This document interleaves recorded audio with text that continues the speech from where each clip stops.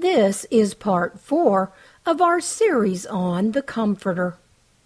Matthew chapter 1, verse 18. I want to show you how that the Comforter not only came from the Father and came through Jesus Christ to us, but I want to show you how this come about through Jesus Christ to begin with. All right, Matthew chapter 1, verse 18. Listen up close, because some of this is probably going to sound a little bit different than what your doctrine normally you might be used to. But no matter what we believe, we need to line up with what the scriptures teach and not what we believe. We need to hold on to the scriptures and what God says instead. All right, Matthew chapter 1, verse 18. Now the birth of Jesus Christ was on this wise. When as his mother Mary was espoused to Joseph, before they came together, she was found with child of, who do you suppose the child's father is? It says, with child of the Holy Ghost. The Holy Ghost is the Father of Jesus Christ, because here it says, when as his mother Mary was espoused to Joseph, before they came together, she was found with child of the Holy Ghost. That's what the Word of God says. Okay, so the Holy Ghost has to be the Father. So how can we separate the Father from the Holy Ghost if he is the Father of Jesus Christ? Okay, verse 19. Then Joseph, her husband, being a just man, and not willing to make her a public example, was minded to put her away privily.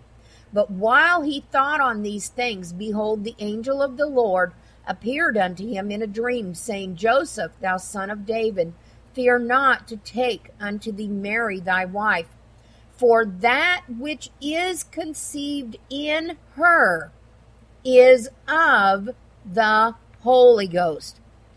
Again, you see the picture here that the Father of Jesus Christ is the Holy Ghost. And there's a reason for that, because the Holy Ghost is God. God is a spirit. And they that worship him must worship him in spirit and in truth. Okay, verse 21. And she shall bring forth a son, and thou shalt call his name Jesus, for he shall save his people from their sins. Now all this was done, that it might be fulfilled, which was spoken of the Lord by the prophet, saying, Behold, a virgin shall be with child, and shall bring forth a son, and they shall call his name Emmanuel, which being interpreted is God with us. So there again, it shows that the Father, which is God, is also the Holy Ghost. They're one and the same. There cannot be any separation. The Father is the Holy Ghost. Okay, we're going to see this again as we go into these other scriptures. All I'm doing is presenting the scriptures here. And it's very, very clear that God and the Holy Ghost are one and the same. A lot of people, when you get into these kinds of scriptures, a lot of people get offended. And so I ask people to just please bear with me, because these things are going to, there are things that contradict the doctrine that we have grown up with that are within the scriptures. But eventually we want to come to the understanding of all the scriptures, not just a few of them. And we want to look at these scriptures really, really close, okay? We don't want to get offended because of things that we've been taught. We want to believe what the scriptures say and nothing else. Matthew 1:18. Now the birth of Jesus Christ was on this wise, when as his mother Mary was espoused to Joseph, before they came together, she was found with child of the Holy Ghost. It says, child of the Holy Ghost. So the Holy Ghost has to be the Father of Jesus Christ. They are one and the same. There's no separation between the Holy Ghost and the Father. They are one. All right, verse 19 of Matthew 1. Then Joseph, her husband, being a just man and not willing to make her a public example, was minded to put her away privily.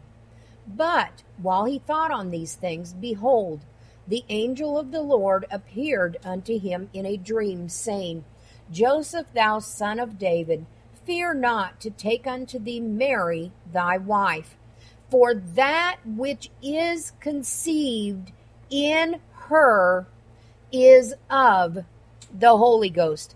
There again, you see that Jesus is a child of the Holy Ghost, just as it said in verse 18, with child of the Holy Ghost. Here again, that which is conceived in her is of the Holy Ghost. Now we've got to remember that the breath of God that carries the word to us is the Holy Ghost. Okay, I looked up that scripture, or I looked up that word spirit and ghost within the Greek text, and it is the breath of God.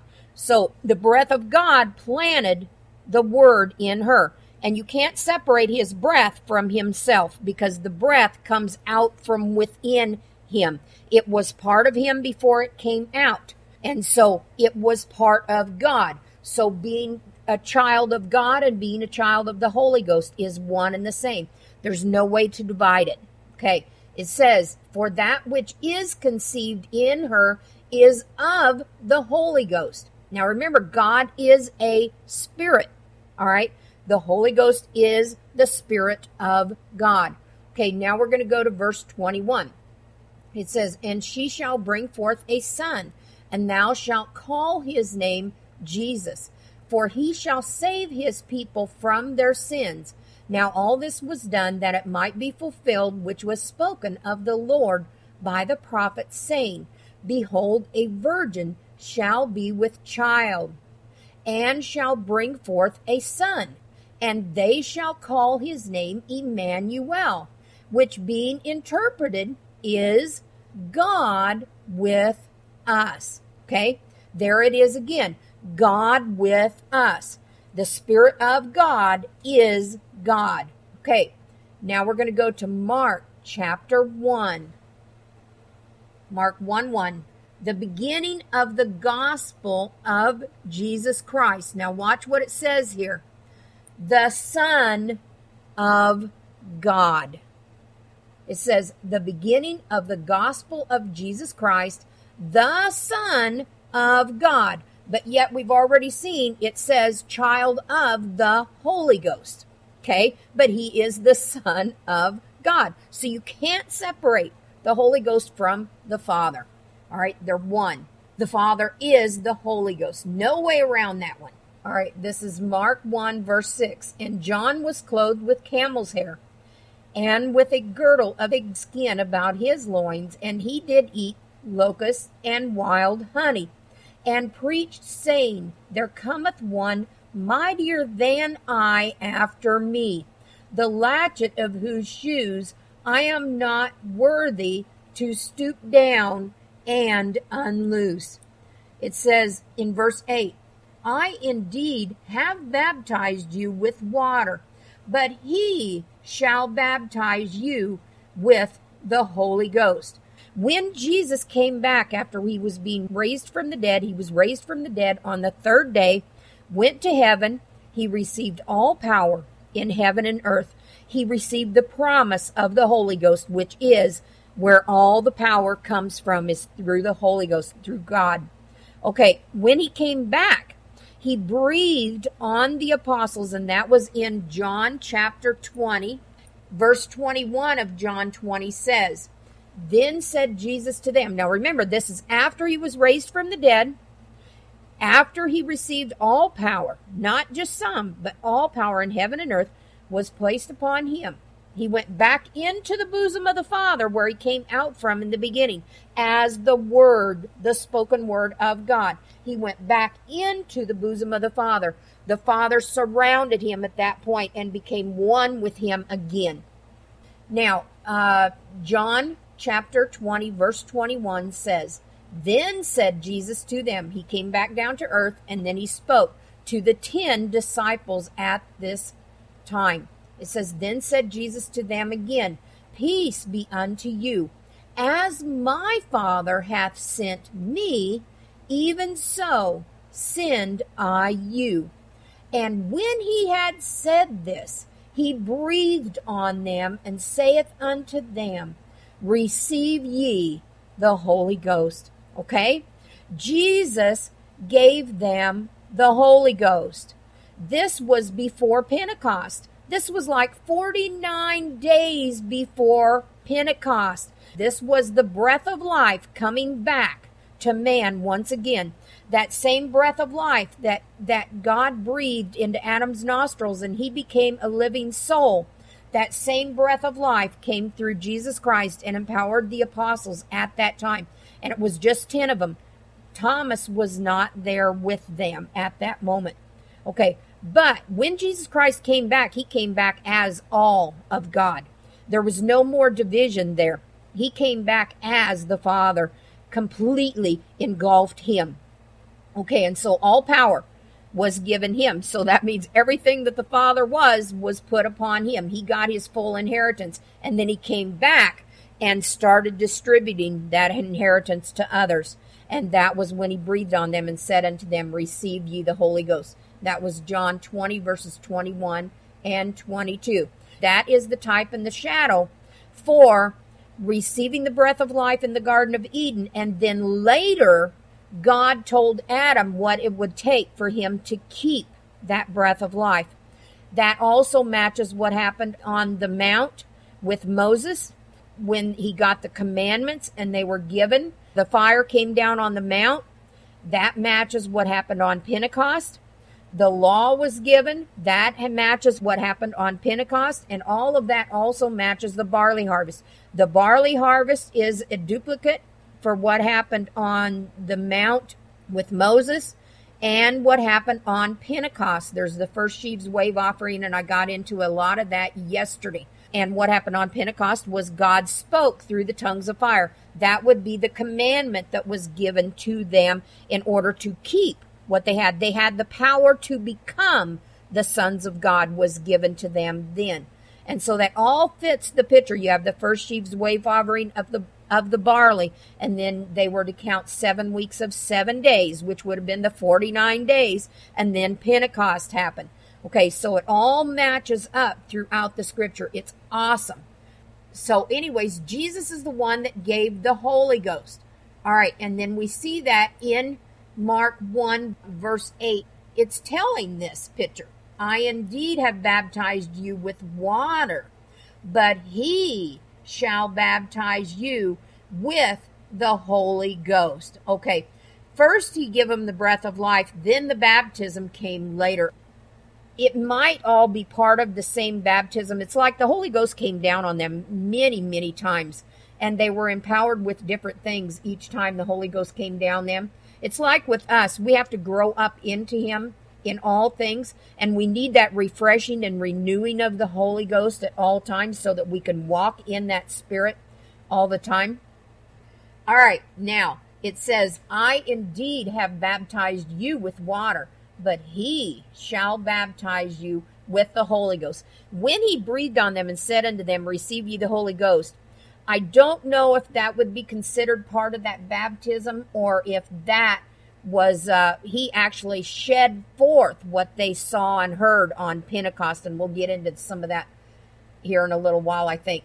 That was after he had gone back to heaven, and then he shed forth part of his body to them. That is our inheritance. We become part of the body through Jesus Christ, through his body, which is his word.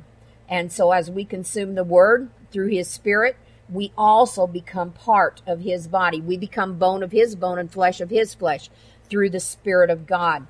Now, let's go to Luke chapter 1 is going to be our next one. All right, Luke 1, verse 30 says, And the angel said unto her, Fear not, Mary, for thou hast found favor with God, and behold, thou shalt conceive in thy womb. Okay, here's that picture again. And what I like to do is pull this picture out of each of the different scriptures that talks about it, so you can get a little bit more, because each one of the Gospels has a little bit more of the picture than others have. It's like you put all those books together and then you see the whole. And the Lord did this all the way through the Bible. You put the books of the prophets together, and you start seeing in each one of them, it's like he has the same picture repeated over and over and over again through the scriptures. And when you start putting them together, you get little pieces of the picture from one scripture, and then you might be clear at the other end of the Bible, you might see another piece of the picture. And that's why it's so important for us to study to show ourselves approved. It's like this humongous jigsaw puzzle, and there's pieces all over. And when you really, really start digging and you do these word searches, is how the Lord showed me how to do this. You look up the word that you want to find out what it means. Like, for example, Holy Ghost. That's what we're doing today, is Holy Ghost, Holy Spirit, and Comforter. I looked up all of those in order to put this teaching together. And this is how it has come about. And then whatever else the Lord hit me with while I was doing this, I put into the scriptures with this teaching. But when you do that, say, for example, you want to look up the word dragon all the way through the scriptures. Through that one study, I found out that the dragon is also the serpent, Satan. He's the crooked serpent. He is the head over the house of the wicked. He has his own rivers instead of the river of life. Just through that one study, found all these things. I also found out that the Pharaoh is also the great dragon. The Pharaoh that was keeping the Israelites captive. It all fits into that picture, and it's awesome. And he was in the Garden of Eden. And I've got that teaching in here in the archives somewhere as well. But when you do these word searches, you start seeing the interpretation that God has for the things instead of our own interpretation. You look at, if you want to know about the Holy Ghost, you look up every place where the Holy Ghost is. That's how you find out the understanding, and that's how we do these things here. And that's what I did. Okay, Luke chapter 1, verse 30. And the angel said unto her, Fear not, Mary, for thou hast found favor with God, and behold, thou shalt conceive in thy womb, and bring forth a son, and shalt call his name Jesus. He shall be great, and shall be called the Son of the Highest. So far we have the Son of God, the Son of the Highest, and a child of the Holy Ghost. So that shows that God and the Highest and the Holy Ghost are all one and the same. There's no separation. Praise God. All right. It says here in verse 31, And behold, thou shalt conceive in thy womb, and bring forth a son, and shalt call his name Jesus. He shall be great, and shall be called the Son of the Highest. And the Lord God shall give unto him the throne of his father David. And he shall reign, this is verse 33 of Luke 1, And he shall reign over the house of Jacob forever, and of his kingdom there shall be no end. Then said Mary unto the angel, How shall this be, seeing I know not a man? And the angel answered and said unto her, The Holy Ghost shall come upon thee, and the power of the Highest shall overshadow thee. Okay, we already saw that the Holy Ghost is the power of the Highest. Okay, it says, the power of the Highest shall overshadow thee. Therefore also that holy thing which shall be born of thee shall be called the Son of God. So right there it shows that the Father is the Holy Ghost, because they're saying the Holy Ghost does it, but he's going to be called the Son of God. Okay? There it is again. Isn't that awesome? All right. Next one is going to be 1 Timothy 3, verse 16. Says, And without controversy, great is the mystery of godliness. Now watch what this says. God was manifest in the flesh. Jesus Christ had the Father as part of him. And when he spoke and healings and things was done, the manifestation of God was present to heal people. It says God was manifest in the flesh, justified in the spirit, seen of angels, preached unto the Gentiles, believed on in the world, received up into glory. Notice here, this is talking about God was received up into glory. Isn't that awesome? Okay, now we're going to go to John 1:1. See, if we don't look at every single word within these scriptures, we miss so much. John 1:1. In the beginning was the Word, and the Word was with God. Remember, I told you, Jesus Christ was part of the Father in the beginning. Okay? God spoke. Jesus is the Word. What people keep forgetting is Jesus is God's Word that God spoke. He was part of the Father to begin with. God spoke his words, and what came out of God was Jesus Christ, carried by the Holy Ghost, carried by the wind of God.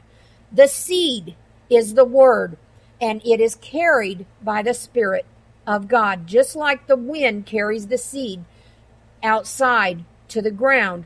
Well, the Spirit of God is a duplicate for the wind. It's the spiritual side of things instead of the physical side.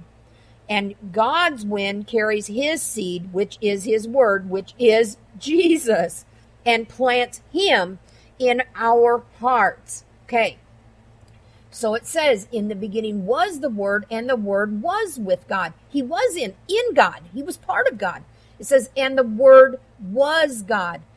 If you speak words, when you speak words, they are coming out of you. They were part of you when you spoke.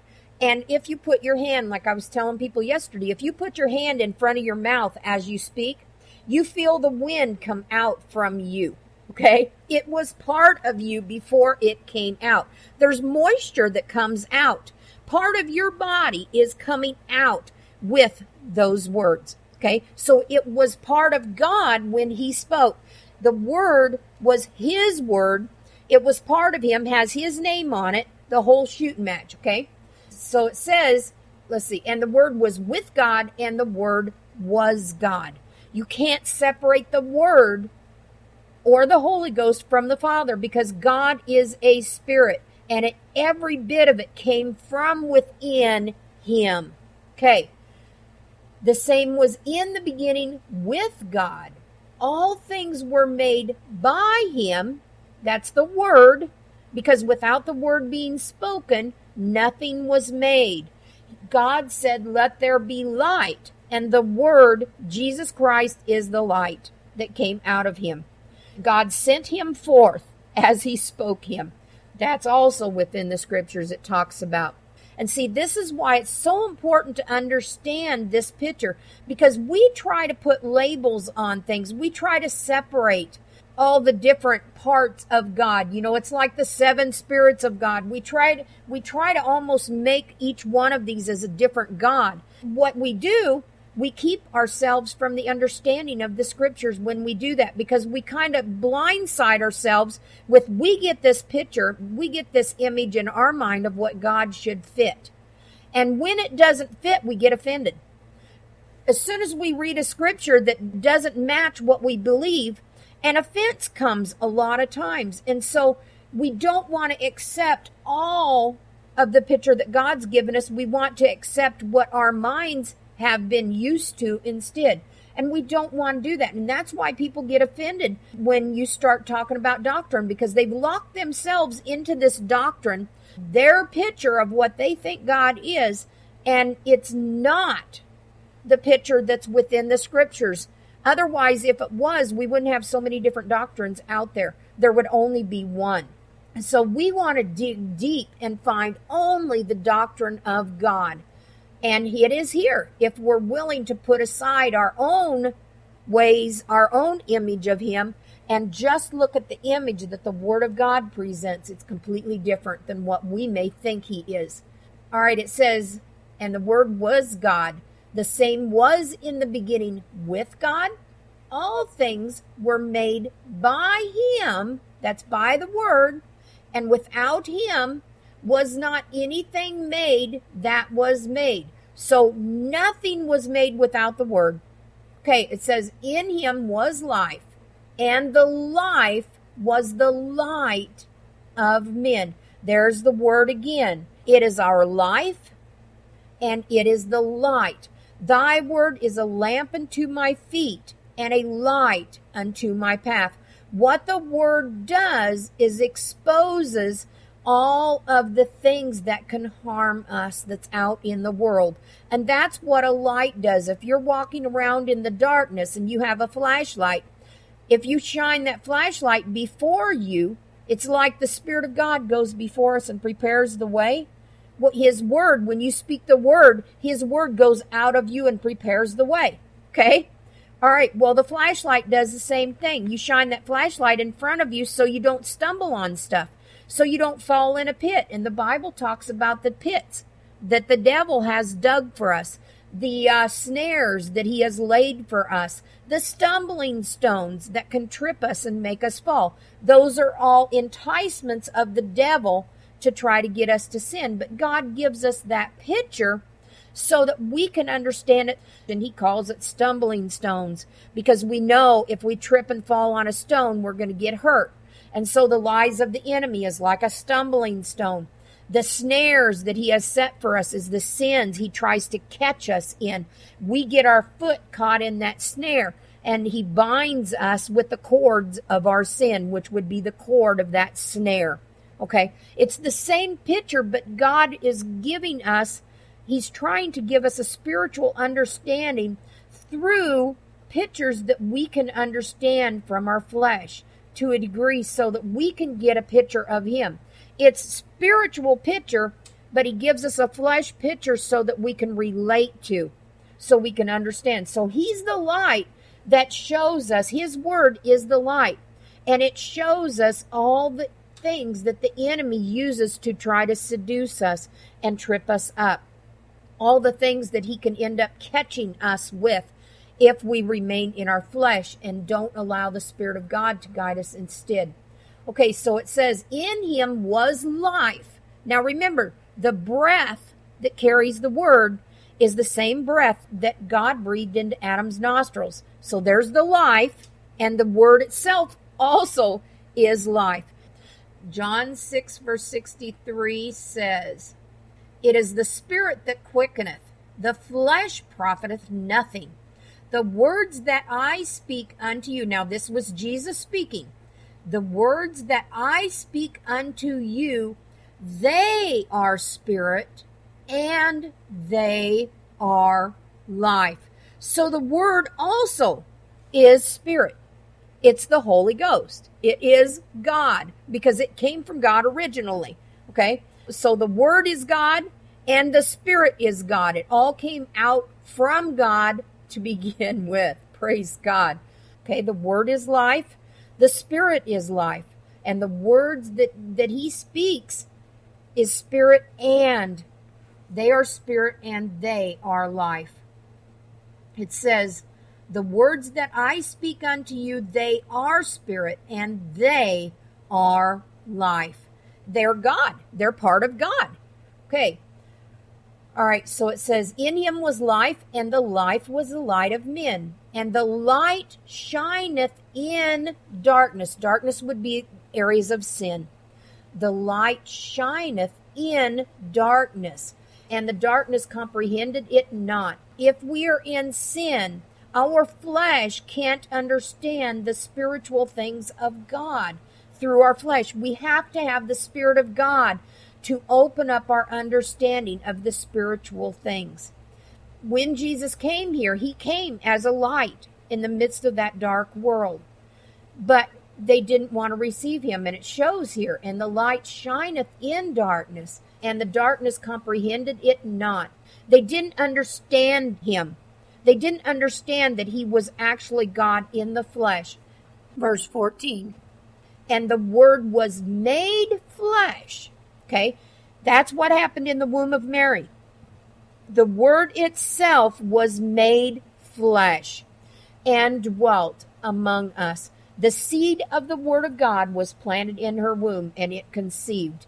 Okay, it says, and the Word was made flesh and dwelt among us. That's Jesus Christ. And we beheld his glory, the glory as of the only begotten of the Father, full of grace and truth. Now, the Bible talks about many sons of God, but Jesus is the only begotten of the Father. We become sons of God through the Son of God growing up in us. It actually changes our flesh being into a spiritual being. We are recreated in his image, and that all takes place through the Word, the seed that gets planted in our hearts, and that seed sprouts and gets watered by more of the Word. It's the same picture as when you plant a seed in your garden. It starts out in the earth. We were formed of the dust of the earth. So where's God going to plant a seed? But in the dust of the earth. Where do you plant your seed in the garden? It's going to be in the dust of the earth. Praise God. All right, well, that seed needs water. There's the Spirit of God. There's more of the Word of God, the waters of the Word that washes us clean. Okay, the seed starts growing in us, and it's that tree of life springing up within us. Eventually, as that tree of life grows within us, inside of us, it consumes our flesh. Just like a tree consumes whatever is around it, the Word of God will consume our flesh completely as we grow up into him in all things. We start out with him convicting us of a few things. As we grow more and more like him, we get convicted of more and more things that don't agree with him. We put them away, and then the Spirit of God grows in us even more and consumes more of our flesh and more of our flesh until eventually there will be no flesh left. And that's when the scriptures talk about mortality gets swallowed up of immortality. It's literally swallowed up. That just like when a tree grows, it swallows up its environments and spreads its roots out. Well, that's what happens in us. As that plant grows, it eventually swallows us up completely as it's watered by more of the water of the Word. Praise God. Verse 14, and the Word was made flesh and dwelt among us, and we beheld his glory, the glory as of the only begotten of the Father, full of grace and truth. All right, if you plant a seed, it's going to grow the same kind of tree that it was planted from. Well, Jesus is the tree of life.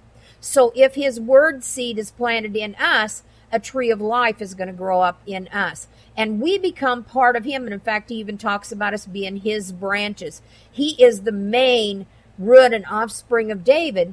And we are grafted into that tree through the Word of God being grafted into our hearts.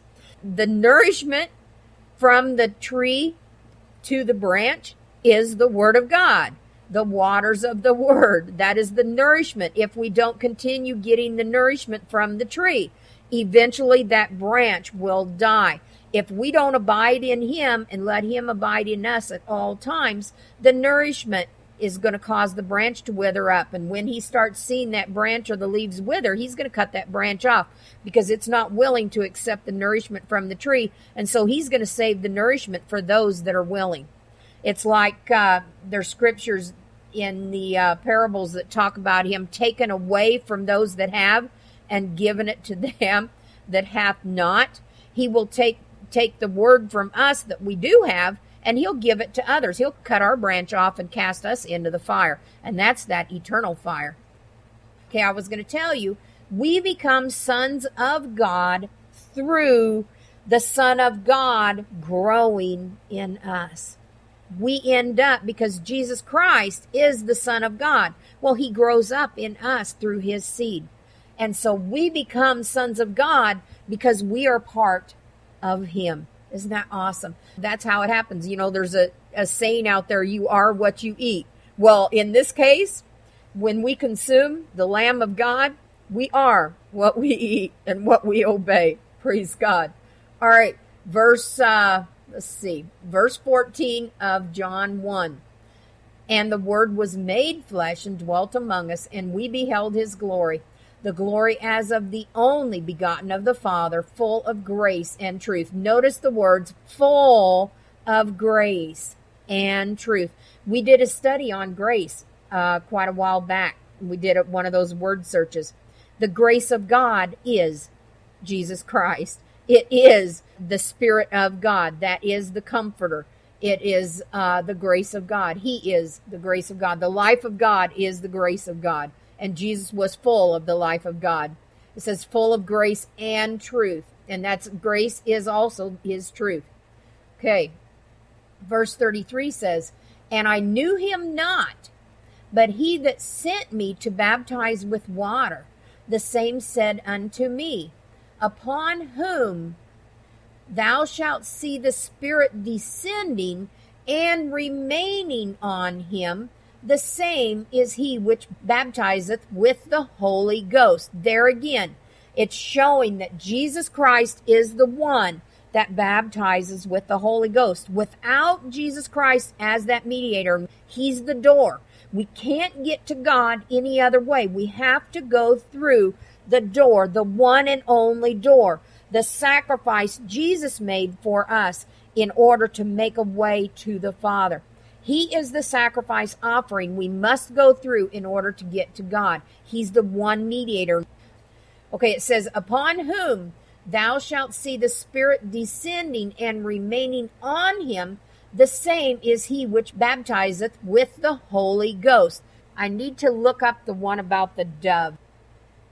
Because notice it's talking about he saw the Spirit descending. Now, God can make his Spirit manifest in front of our physical eyes. Normally, it is invisible, but he can cause a manifestation to come forth so that we can actually see the Spirit. Okay, and he did this in this case, and it was as a dove. Okay, Mark 1 verse 8 says, I indeed have baptized you with water, but he shall baptize you with the Holy Ghost. And it came to pass in those days that Jesus came from Nazareth of Galilee and was baptized of John in Jordan. And straightway, coming up out of the water, he saw the heavens opened and the Spirit like a dove. It doesn't say it was a dove, the Spirit like a dove descending upon him.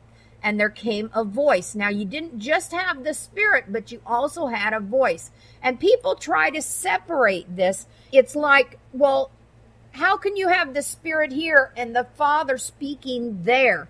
Well, it's because the Spirit was sent out. Suppose, for example, like Jesus blew on them and said, receive ye the Holy Ghost. Okay, God could blow on Jesus Christ and then speak more words afterwards. You know, it's not like it's not the same thing. It all came from the Father to begin with. He spoke the words, but he also sent the Holy Ghost, which is his breath as well. Because if you look up Holy Ghost, you're going to see it is the breath of God. Praise God. All right, so it says here, and straightway coming out of the water, he saw the heavens opened, and the Spirit like a dove descending upon him. God wanted him to be able to see the Spirit, and so he manifested it enough so that he would be able to see it. Okay, and it was in the shape like a dove, which is very interesting because doves was something also used as a sacrifice. And in fact, one day, the Lord he gave me a vision. I was praying one day, and I saw in this vision, it was so beautiful. You see these things in the movies, how they form one item into another, how it's almost metamorphoses from one item to another. And in this vision, the Lord did that. It was awesome. What he showed me first was the hind end of a lamb, like a sacrificial lamb. All I saw was the backside of the lamb, and it was kneeling on its knees. And then I saw, and I'm trying to remember exactly how I saw this. It went from the lamb to a cross, and then the cross changed into a sword. The cross changed into the sword. Then the sword turned into fire. Okay? The cross changed into a sword. Right before my eyes, I saw this metamorphosis-like thing take place. It literally changed in front of my eyes. The cross changed into the sword. The sword started on fire. It became fire, but it still had the shape of the sword. And as it became fire, it changed into the shape of a dove. And it flew off. It was absolutely awesome. Because the sword of the Lord is the word of God. And without the cross and the sacrifice, we wouldn't have any of it. Isn't that awesome? And he showed me all of that. It went from the lamb to the cross to the sword, the flaming sword. And that flaming sword, by the way, is what stands between us and the tree of life. The flaming sword in the Garden of Eden. Remember, there was this flaming sword put there. And in fact, let me pull that up. It's cool. I did a study on the flaming sword too. That's Genesis chapter 3, verse 24. It says, so he drove out the man. This is after they were thrown out of the Garden of Eden. It says, so he drove out the man, and he placed at the east of the Garden of Eden cherubims and a flaming sword, which turned every way to keep the way of the tree of life. You got to go through the sword, which is the door, which is the word, which is Jesus, which is the cross. We have to go through the word of God in order to get to God. The word of God is our mediator, and it has to be planted in us and grow up in us. Isn't that awesome? And so anyways, that's the picture the Lord was giving me. And that flaming sword stands between us and the tree of life, which also is the book of life, by the way. The word of God is also the book of life. And that all prepares our way to get to the Father. Isn't that awesome? Jesus Christ is right there in between. He's that door. He's that mediator. And without the word, we don't have any hope at all. That is what gets us to the Father. All right, let's see, where was I? Okay, we did the dove. Okay, now let's go to John chapter 3, verse 34. I never know when I get into these studies where the Lord's going to take me. I just kind of sit back and go along for the ride. Because if he puts something on my heart, that's what I want, where I want to go. Okay, this is John chapter 3, verse 34. For he whom God hath sent speaketh the words of God. Just like when God sends us, our job is to do but one thing, and that is obey whatever he gives us to do, or speak whatever he gives us. Jesus spoke whatever God gave him to speak, or he did whatever the Lord showed him to do. We're just an extension of the Father. That's what all of us are that work for God. We are just an extension of the Father. He's the master. He calls us his servants, and we are just to do whatever he wants us to do. Okay, so it says, for he whom God hath sent speaketh the words of God. Same spirit was within Jesus that came out from God when he spoke. Same thing. It says, for God giveth not the Spirit by measure unto him. He had the fullness. See, we have to grow up yet. We start out with the milk of the word, and we grow up into him in all things. In fact, let me see if I can find that scripture. That is Ephesians chapter 4, verse 15. I love doing this. You have no idea. And when I do this, it's when we let the river of life flow through us, we get more. automatically. Well, if you think about it, when a river flows through something, through an area of land, well, some of that water is going to soak into the land. And so when we're just doing what God wants us to do, we get more of God as we're doing it. It's just awesome. Just like that river soaks into the land. Well, some of that is going to soak into us as well as we're speaking the word to others. It's just awesome how God works that way. I love it. And it all fits that picture, that physical picture. Praise God, so that we can understand. Okay, Ephesians 4, verse 15. It says, but speaking the truth in love, that's in Jesus. He is the love of God, by the way. It says, but speaking the truth in love may grow up into him. We grow up into him in all things, which is the head, even Christ. He's the head, we're the body. Each one of us is parts of the body, and that's why we each have different functions. It's awesome. Okay, another one I want to throw out here while we're talking about that is when Paul talked about travailing in birth.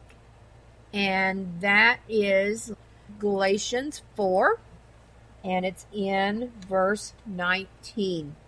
Okay, and he said, this is Galatians 4, verse 19. He said, my little children, of whom I travail in birth again until Christ be formed in you. Isn't that awesome? He is actually formed within us, and it all starts with the seed of the word. Isn't that cool? Praise God. He is formed in us, and he grows up. We grow up into him in all things. That's getting rid of everything that doesn't agree with him until mortality has been swallowed up of immortality completely. Praise God. Okay, we start out with the milk of the word. Okay, the Bible even talks about that, the milk of the word, and then it talks about the meat later on. Well, you guys are getting some meat today. We're having steak. Praise God. All right. Let's see. Where in the world was I on this teaching? Okay. Let's see. Oh, spirit by measure. All right. Well, we each have a measure of the gift of Christ. And in fact, let me show you that. Okay. That will be in Ephesians 4, verse 7. We're getting a lot of stuff in Ephesians 4. Says, but unto every one of us is given grace. Remember, grace is the Spirit of God. Given grace according to the measure of the gift of Christ. The measure of the gift. How much have we grown up into him? That's the measure of the gift that we have. The amount that we have grown up into him. And we have grace according to that measure. It says, but unto every one of us is given grace according to the measure of the gift of Christ. Isn't that awesome? Well, because grace and the gift of Christ, it's all one and the same. He is the gift of God. He is the grace of God. And so it fits. It fits the scriptures. Praise God. All right, let's see. Back to where we were. Okay.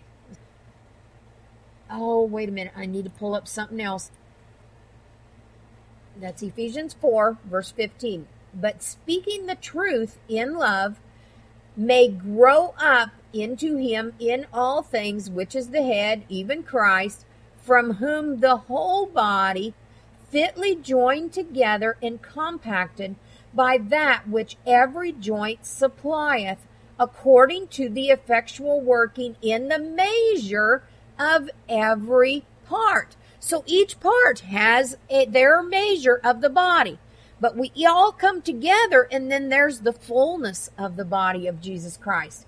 But he wants him to grow up in each and every one of us to that fullness, that stature of Jesus Christ. Okay, it says, from whom the whole body, fitly joined together and compacted by that which every joint supplieth, according to the effectual working in the measure of every part, maketh increase of the body. That one body grows and grows and grows and grows through each one of us. Okay, it says, every joint supplieth according to the effectual working in the measure of every part. We're parts of his body. It says, maketh increase of the body unto the edifying of itself in love. The body needs to continually grow and spread out into others as well. And it's like the branches on the tree. Each one of us, this is something else the Lord showed me one time, and it's absolutely awesome. If you think about the tree as Jesus Christ, and each one of us is a branch on that tree. Well, think about it. Each branch has branches that come off of them also. And so each time we bring somebody into the knowledge of the truth of Jesus Christ, it's like another branch that is hooked to our branch. And then that branch grows and more branches grow off of that one branch. Isn't that awesome? Each time somebody comes into the knowledge of Jesus Christ and becomes part of his body, it's like there's another branch that buds and springs forth from the branch before it. But we're all hooked in, okay, to that one main tree. Isn't that awesome? And so each little bud that comes off of that branch, it's like, well, look at the apostles. That would be like a tree with 12 original branches.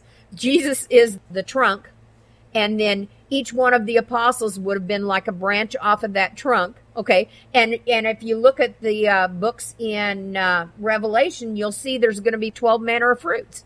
Well, that's because there was 12 apostles. Isn't that cool?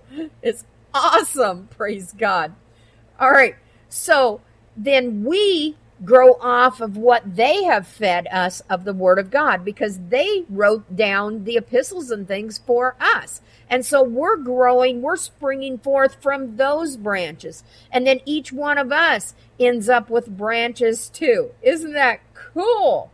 Praise God. But it all comes through the nourishment from the tree. Because without the Word of God flowing through each one of those branches, there's no way any more can spring forth from them. The Word of God is the life. It would be the nourishment flowing through all the branches like the sap of the tree. Praise God. Let's see. Ephesians 4, verse 11. Okay, remember, these are giftings from God. This is particular offices that he sets in the earth. As they have grown up into him, then he divides them into offices. It says, and he gave some apostles, and the apostles were the first ones. Okay, it says, and some prophets, and some evangelists, and some pastors and teachers. Here's the purpose of all that. So if they're not doing the purpose, then what good are they? If they're not edifying the body of Christ like it's talking about here and bringing them into the perfection of the saints, then them being in those offices is not doing the purpose that God set them out for to begin with. It says, for the perfecting of the saints, for the work of the ministry, for the edifying of the body of Christ, till we all, now here's growing up into him in all things, till we all, not just some of us, he wants all of us maturing. It says, till we all come in the unity of the faith and of the knowledge of the Son of God, unto a perfect man. Well, who's the perfect man? Jesus Christ. We grow up into him until our flesh has been consumed completely with his immortality. Mortality will be swallowed up of immortality. That tree grows so much in us that there's none of us left. The tree overtakes us. It says, for the perfecting of the saints, for the work of the ministry, for the edifying of the body of Christ, till we all come in the unity of the faith, okay? And then it's going to show how that takes place. And of the knowledge of the Son of God, unto a perfect man. It's through the knowledge of the Son of God. See, that's what the teachers and the apostles and the prophets are. They are to train the child up in the way they should go. And when they are old, they won't depart from it. Praise God. It says, till we all come in the unity of the faith and of the knowledge of the Son of God, unto a perfect man. That's until we've grown up as Jesus Christ fully. It says, unto a perfect man, unto the measure of the stature of the fullness of Christ. That is when that plant has grown up into him in all things. And we then are that mature tree grown up, that tree of life. And that tree of life is ready to reproduce after its kind, because then it produces seed and produces fruit that will also grow in the earth. That's the end of part 4 of our series on the Comforter. Come back again next time for part 5.